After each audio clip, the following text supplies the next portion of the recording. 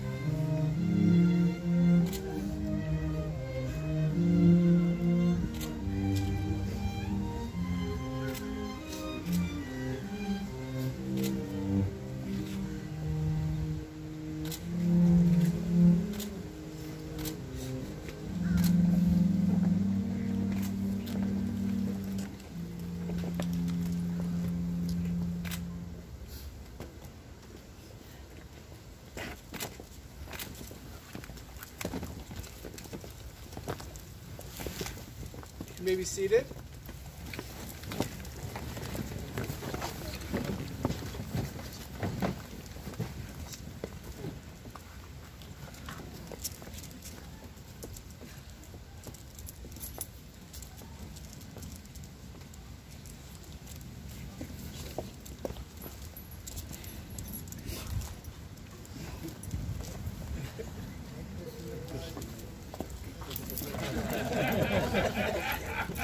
So hard. Before we begin, Kenneth and Brittany would like to pause for a moment to remember those who can't be present here today and those who are no longer with us, especially the bride's paternal grandparents, Norma and Norman, the groom's great-grandparents, Julia and Julius, and the bride's great-aunt, Paula. We'd also like to thank our friends and family, especially the father of the bride, the mother and groom of the bride, Bonnie and Glenn Baker, and bridesmaids and groomsmen for traveling such great distances to be with us here today. Some of you have traveled as far as Minnesota, Illinois, New York, Connecticut, just to be here to celebrate on this special beginning of our next chapter.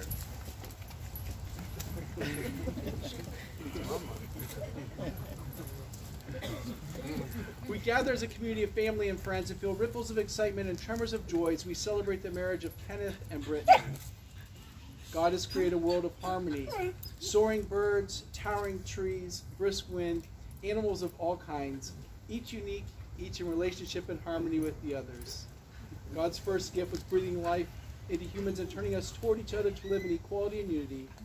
Kenneth and Brittany have come here to affirm their love for each other and enter into this sacred union. Marriage is a gift. Marriage is an opportunity for love to be learned. Marriage is a journey in which we as the travelers are faced with many choices and are responsible for these choices. Marriage is a call to servanthood. Marriage is a call to friendship. Marriage is a call to suffering. Marriage is not an event but a way of life. Marriage involves intimacy in all areas for it to be fulfilling. Today, Kenneth and Brittany, you come together bringing all of you to this marriage, all of your wonderful parts, all of your hurts and pains. You especially bring today all of your hopes and dreams for this marriage. In preparing for today, Brittany, Kenneth shared, I knew you're the one for me. The first time I saw the sunlight filtered through the forest leaves fall on your smiling face. You're perfect for me because your constant desire for self-betterment, a deep love for all life and things that grow. And Kenneth, Brittany shared, I knew you're the one for me because, well, you put up with me for 9 years. The only other people to accomplish this are my family, and they didn't have much of a choice.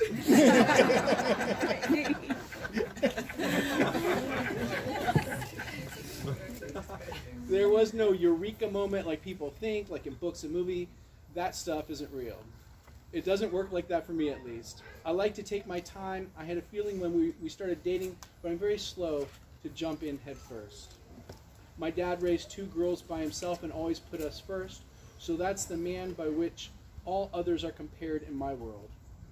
You're perfect for me because you're the same kind of man as my father. You put your family first. You're kind, humble, intelligent, generous, protective, slow to anger, steadfast and true.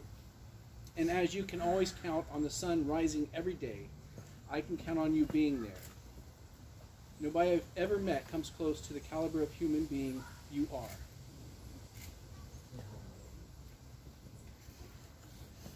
You both have tremendous faith in each other as you trust your future to the other's care.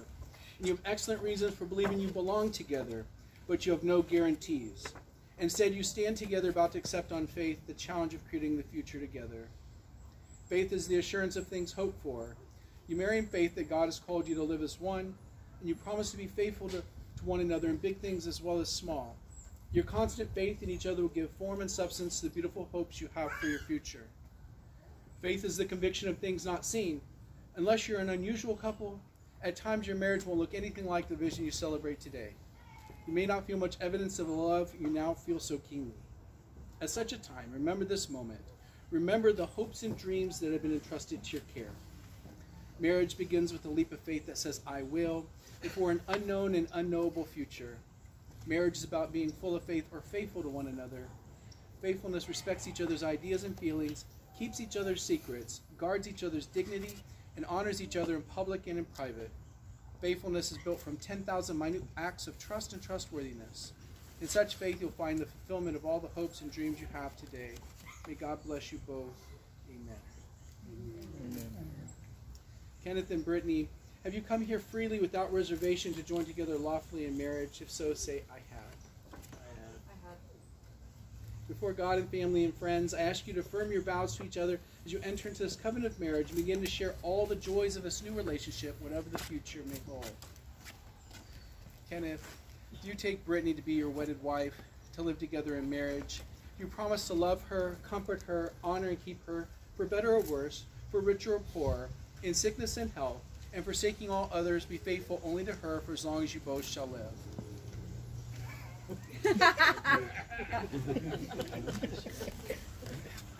Brittany, do you take Kenneth to be your wedded husband, to live together in marriage? Do you promise to love him, comfort him, honor and keep him, for better or worse, for richer or poor, in sickness and health, and forsaking all others, be faithful only to him for as long as you both shall live?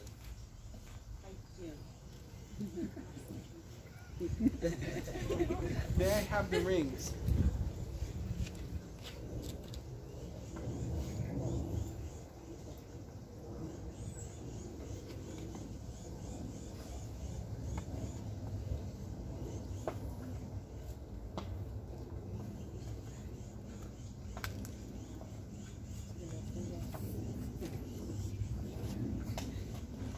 These rings are an outward and visible sign of invisible truth which binds two hearts in one.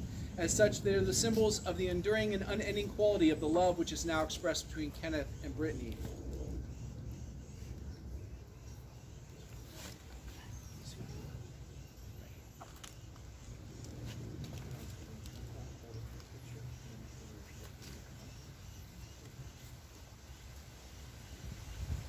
Kenneth, as you place the ring on Brittany's finger, please repeat after me.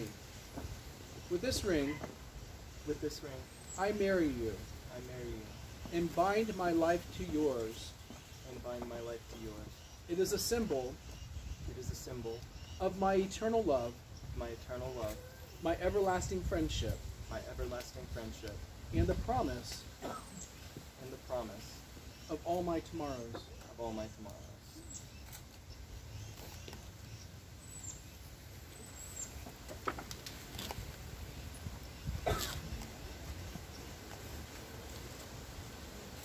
Brittany, as you place the ring on Kenneth's finger, please repeat after me. With this ring, I marry you. And bind my life to yours. It is a symbol of my eternal love. My everlasting friendship. And the promise of all my tomorrows.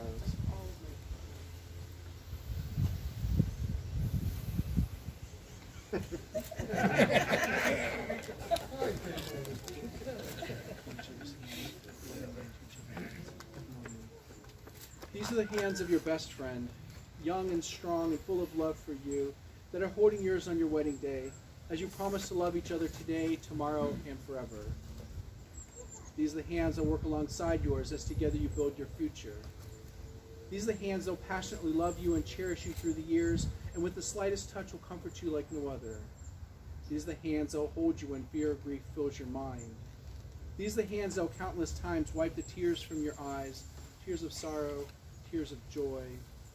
These are the hands that will help you hold your family as one. These are the hands that will give you strength when you need it. And lastly, these are the hands that even when wrinkled and aged, will still be reaching for yours, still giving you the same unspoken tenderness with just a touch.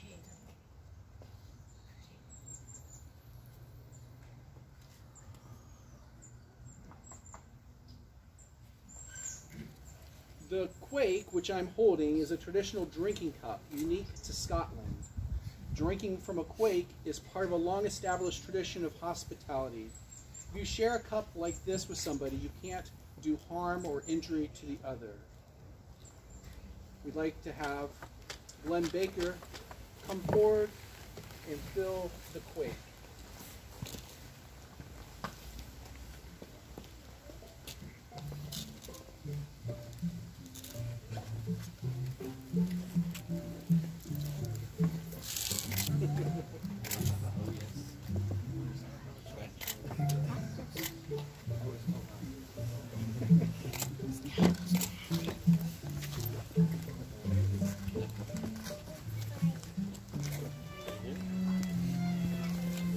This quaich contains within it whiskey that is sweet, symbolic of happiness, joy, hope, peace, love, and delight. The same whiskey also has some bitter properties that are symbolic of life's trials and tribulations. Together, the sweet and bitter represent love's journey and all of the experiences that are a natural part of it. As you share the whiskey from this quake, you are symbolizing your commitment to sharing everything in life and sealing the bond between you, while signifying the blending of your families. You undertake to share all that the future may bring. All the sweetness life may hold for each of you will be the sweeter because you drink it together. What challenges it may contain will be less difficult because you share them. When you drink from this cup, you will acknowledge to one another that your lives have now become one. Now drink to the love you've shared in the past, to your love in the present, on this your wedding day, and drink to your love in the future and forevermore.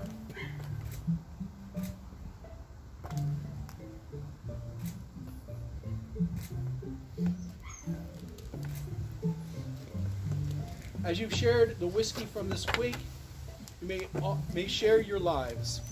May you explore life's mysteries together and find life's joys heightened in bitterness, sweetened, and all of life enriched by the love of family and friends.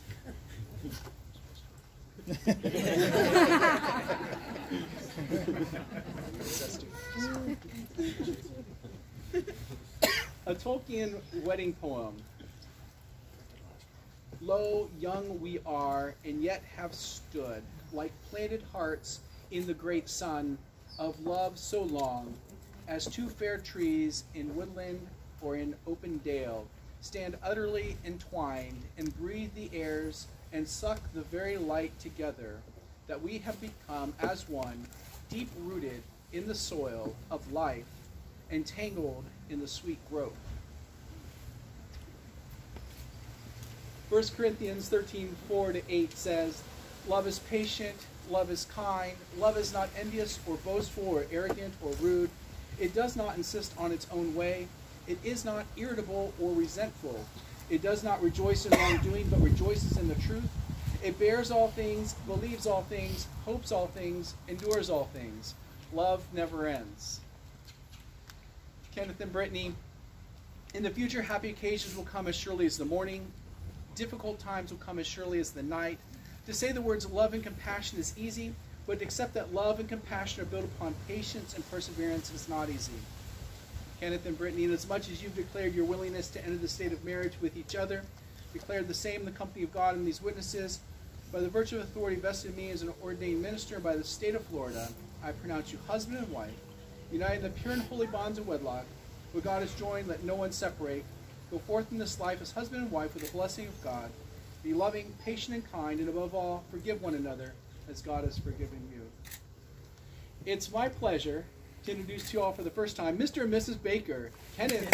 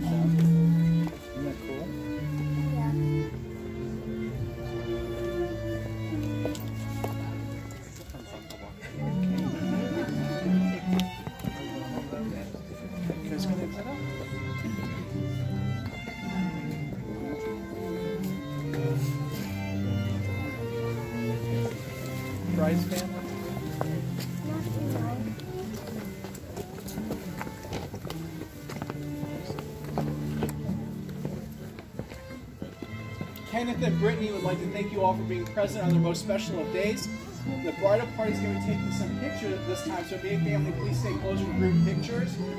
Everybody else, there's a pretty amazing cocktail hour and reception across the street. You You got Four Rivers catering it, which is what everybody wants to have for the wedding, right? And they've got Corey and Tony on the bar, so they're going to treat you right tonight. And apparently, your DJ tonight's exceptional. Okay, it's me. I'm going to do a wardrobe change, and then we're going to get our group off the board tonight, okay? So, well, thank you again. See you soon.